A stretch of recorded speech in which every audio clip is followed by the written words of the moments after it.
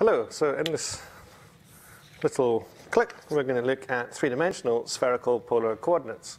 So we've already seen that if you solve the Schrodinger equation with a central potential, i.e. the Coulomb interaction between an electron and a proton at the heart of a hydrogen atom, then the symmetry of the potential dictates that the best coordinate system to use would be spherical polar coordinates rather than Cartesian x, y, and z.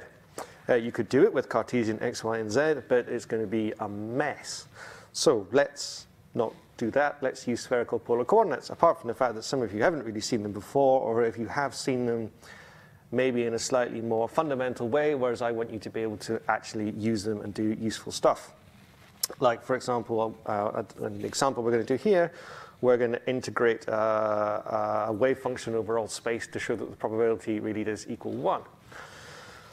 So the first thing to do is to set up the coordinate system, just as we have already done in lectures. So here I've got z, x, and y, and I have some point which has got coordinates x, y, and z. Drop a perpendicular down to the bottom, perpendicular across the top, so I could read off x, y, and z if I wanted to, but I also want to express this in spherical polar coordinates. So I have two angles. First angle, theta, the angle from the z-axis. Second angle, phi, is the angle from the x-axis. And then we have the distance r, phi, and theta. All right. So let's say you have gone off and you have bought yourself a cricket ball or football or netball or some other spherical object. You've just bought the Earth.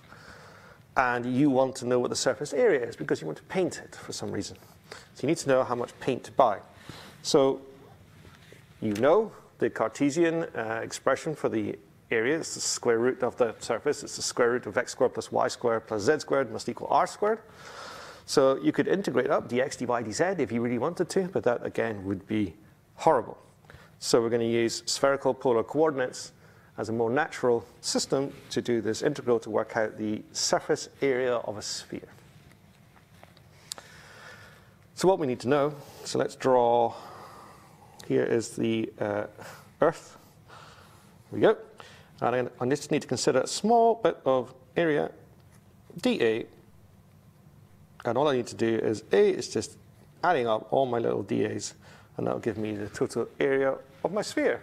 Easy peasy. So we just need to define what dA is, and then we're nearly done. So let's draw some coordinates again. It'll get a bit too messy to put it on the other axes. So let's take a line up here, a line across here. So again, I got size r and a little angle d theta. Here's theta, d theta. So this side is just going to be r d theta. So now I just need to know the other side.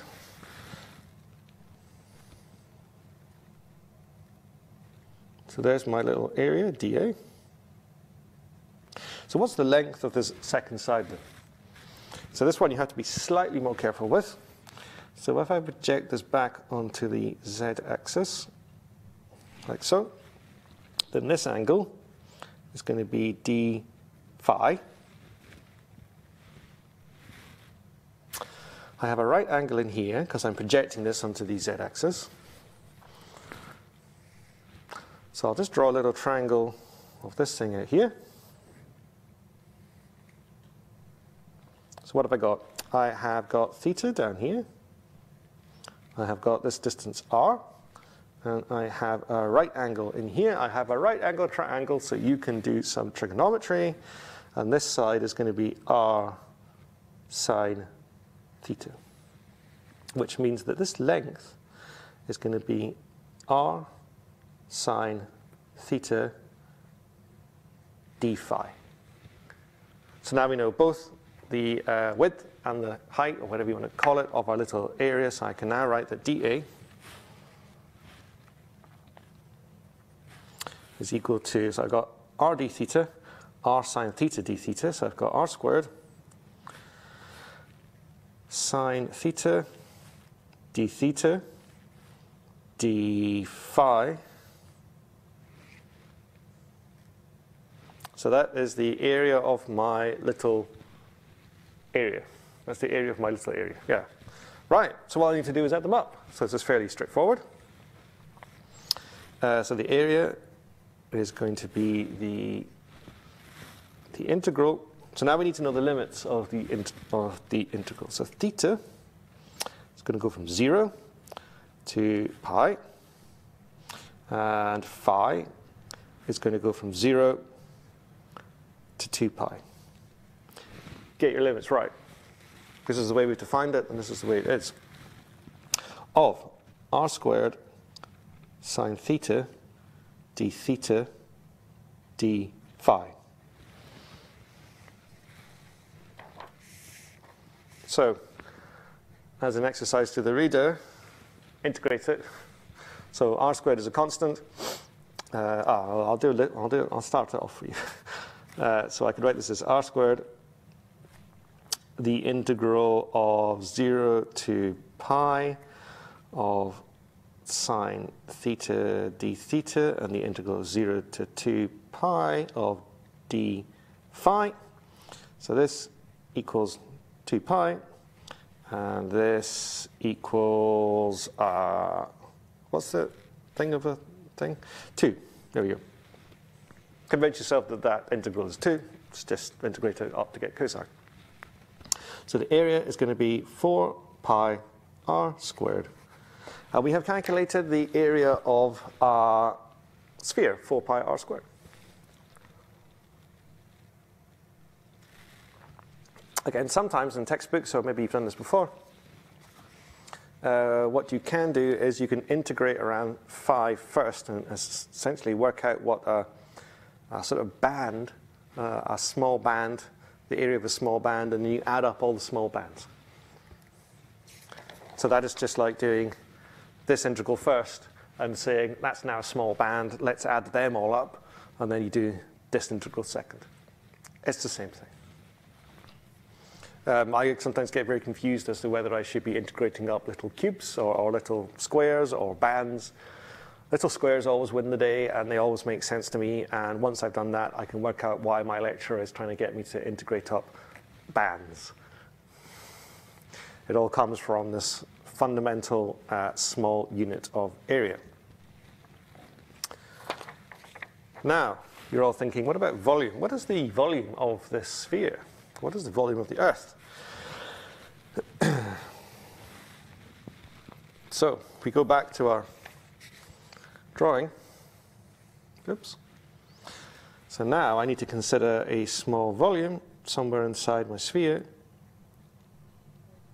There we go. And it's going to have area dA, and it's going to have width. That's very simple, dr. That is the width, because that is now perpendicular. So it's just on the radial component. I could draw it on this picture. Maybe I should use a different pen.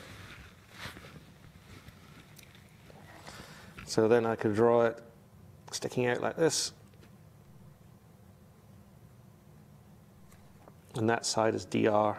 And that's going to give me the volume.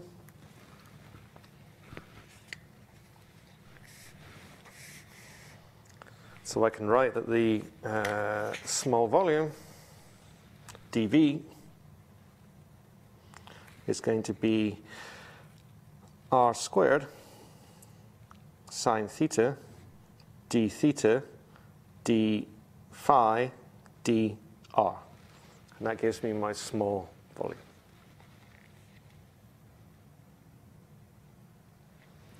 So again, we can integrate this. So what is the volume then? So I need to integrate phi from 0 to 2 pi. I need to integrate theta from 0 to pi. And I need to integrate r from 0 to r equals the radius of my sphere, big R, whatever that might be, of r squared sine theta d theta d phi dr. So again, I can split this all up.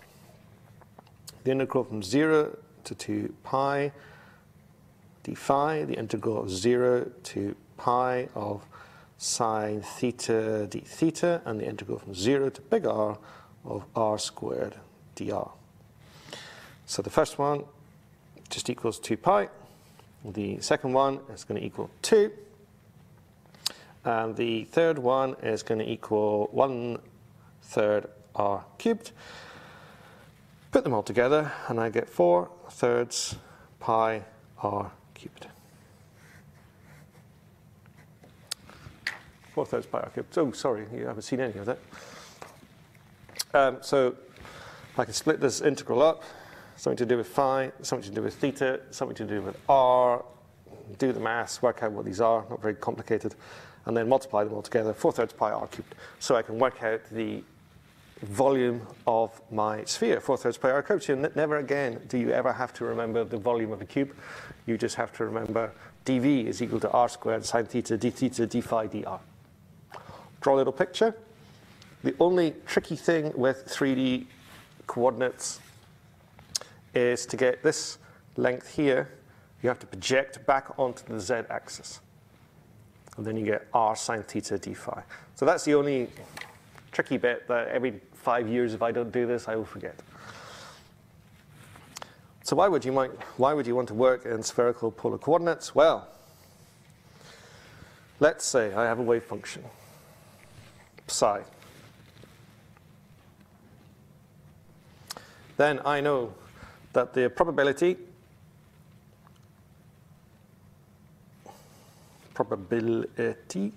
of finding my particle anywhere in space must equal 1. There must be some chance of finding my particle somewhere in space. So I could take my wave function. I take the complex conjugate times the wave function.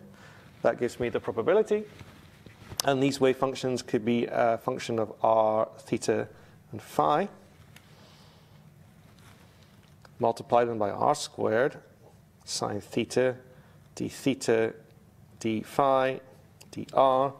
Take the integral from r equals 0 to r equals infinity. Now I'm doing it across the entire universe. From theta equals 0 to theta equals pi. And the integral from phi equals 0 to phi equals 2 pi. That integral must equal 1. So that is my, that integral must equal 1. So generally you don't quite know what the sort of prefactors for these wave functions are. So sorry, I could write that as phi r theta phi complex conjugate. So they're both functions of r, theta, and phi, which is why we're using this coordinate system in the first place.